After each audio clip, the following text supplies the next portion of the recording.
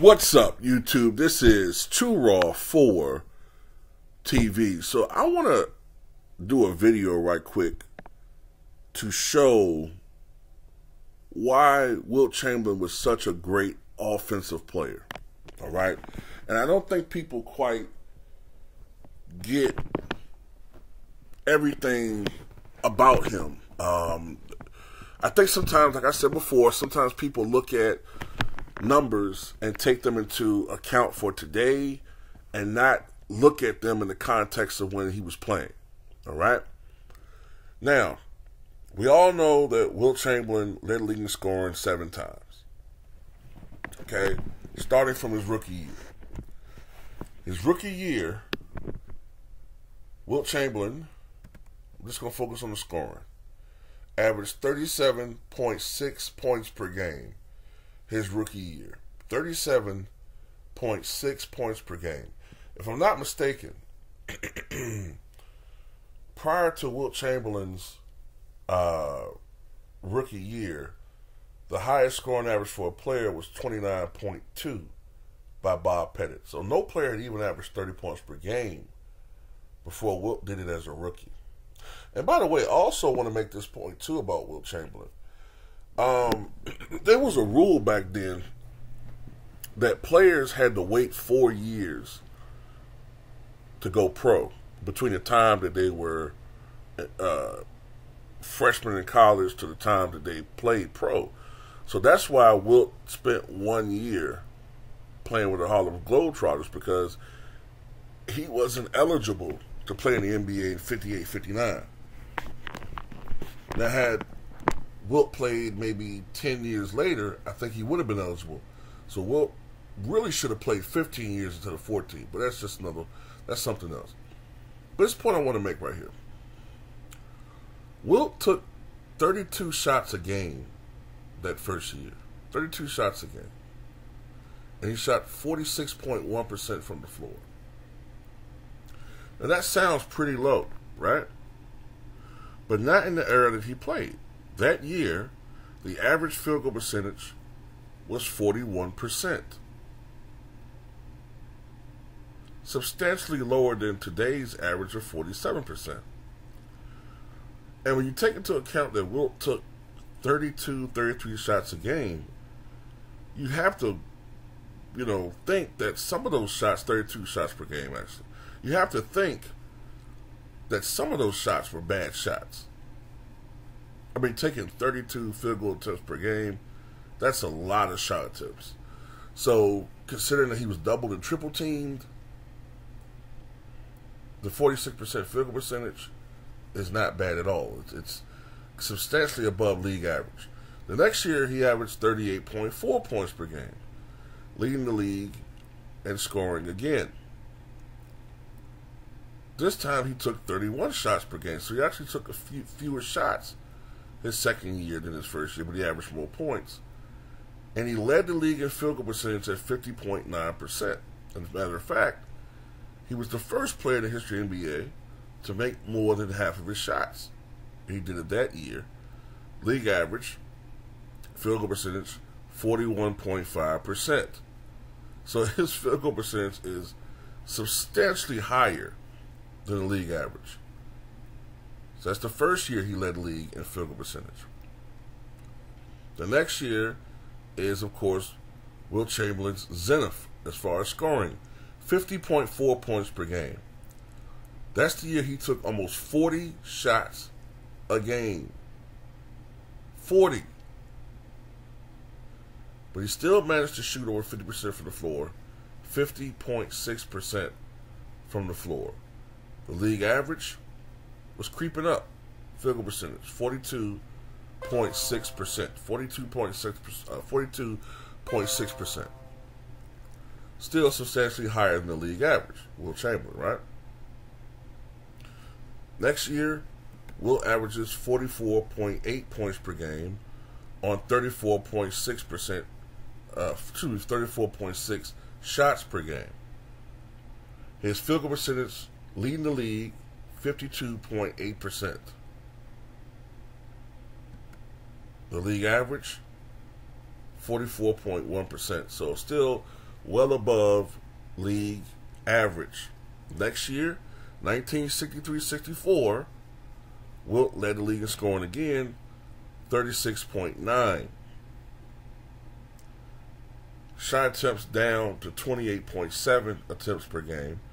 Field goal percentage 52.4% for the season. The league average 43.3%. So it's down some. 64-65. Wilt once again leads the league in scoring at 34.7 points per game. 28.5 shot attempts per contest. Leads the league in field goal percentage as well, 51%. 64-65. The league average 42.6%, excuse me. So the league average 42.6% as far as field goal percentage, average player. Wilt 51%. So the point I'm trying to make already is that not only was Wilt Chamberlain leading the league in scoring, and not only was he a volume shooter, but he was a rare volume shooter who was actually shooting at an efficient rate despite being a volume shooter. Do you know how rare that is? He was actually leading the league by far in field goal attempts. Usually when you take a lot of shots, your efficiency goes down. But despite that, Wilt Chamberlain's efficiency was better than virtually any other player in the NBA. Which to me sounded like an offensively unstoppable player. And as I said before, there were still some bad shots he was taking, but despite that, he was still shooting at a very high clip. 1965-66 is the last year Wilt led the league in scoring, 33.5 points per game, and he averaged 25.2 shot attempts per game. And he led the league in field goal percentage 54%. That was a career high, 54%. 65-66. The league average 43.3%. He's blowing away the league average as far as the efficiency is concerned. Now afterwards, Wilt Chamberlain changed his game. He became more of an all-around player, scorer, facilitator, focusing a little bit more on defense. And it shows. His scoring average drops. His teammates, the talent around him gets better. His scoring drops to 24.1 points per game. His field goal percentage, well, let me make this point. His scoring goes from 33.5 to 24.1 points per game. But look at the shot attempts, from 25.2 to 14.2. And by this point, Wilt was starting to focus more on scoring in the paint, not taking as many jump shots, right?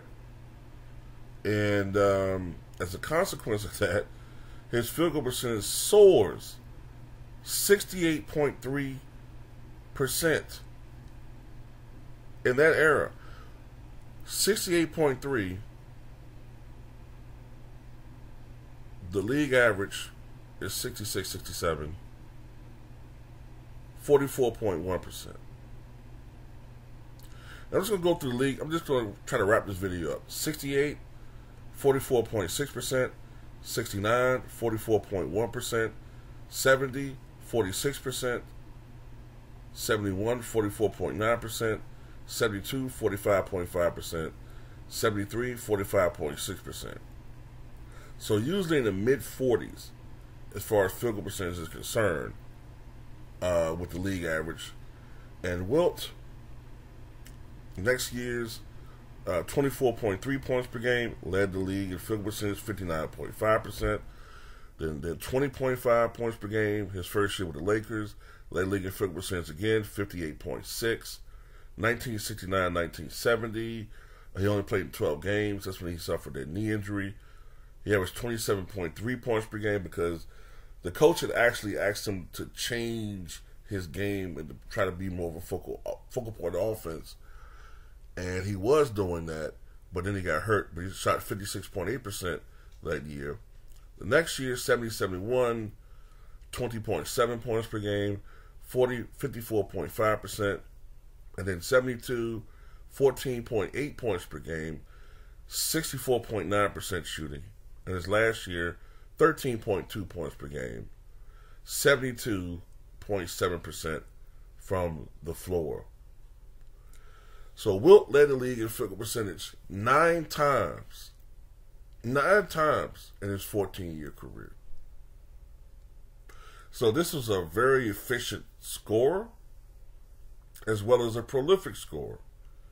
So I don't understand why when people talk about the great scorers of all time, the guy had a 50.4 points per game season, a 100-point game, 122 50-point games, 30.1 points per game for his career. I don't quite understand why he is slipping when it comes to all-time rankings, but especially when you consider offensive players, you think Wilt is overrated? I don't quite understand that one. I'll say that. I don't quite understand that one. But anyway, tell me what you guys think.